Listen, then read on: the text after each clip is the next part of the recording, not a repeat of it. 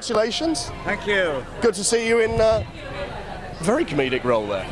Yeah. Well, I haven't seen it yet, but I'm looking forward to it. But I was so glad after being in Hot Fuzz that they asked me back to be part of the team, which is great. You know, they said it's called Basil. I didn't need to read the script. I just said, yeah, that's brilliant. Thank you. Presumably now you're a permanent fixture in the world of Edgar Wright. Well, you never know with the business, but I'm just pleased to be part of his team for 2 films and see what happens. But it's great to work with, as Simon and the rest of them. So. And you're currently playing William Hartnell. Yes, I played him earlier this year. That's coming out in the end of November to coincide with the 50th anniversary. So, and we're all very excited about that. I'm off to Comic-Con next week to promote it in America. So, have you seen it yet?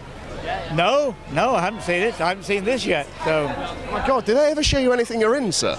Well, no, not really. No, I prefer to wait until it's all finished and edited and in the cinema, and watch it along with everybody else, with my family and everyone. I prefer that. So. And just to check, I mean, you're playing the first Doctor in the film about the Doctors and the creation of Doctor Who. Yeah. Did anyone approach you with the idea of coming back and playing the first Doctor in any other Doctor Who episode?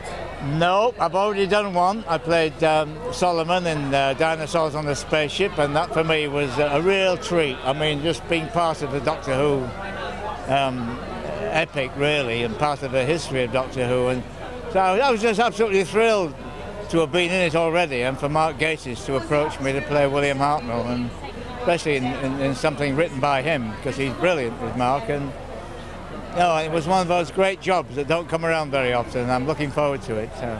Thank you very much, David. Thank you.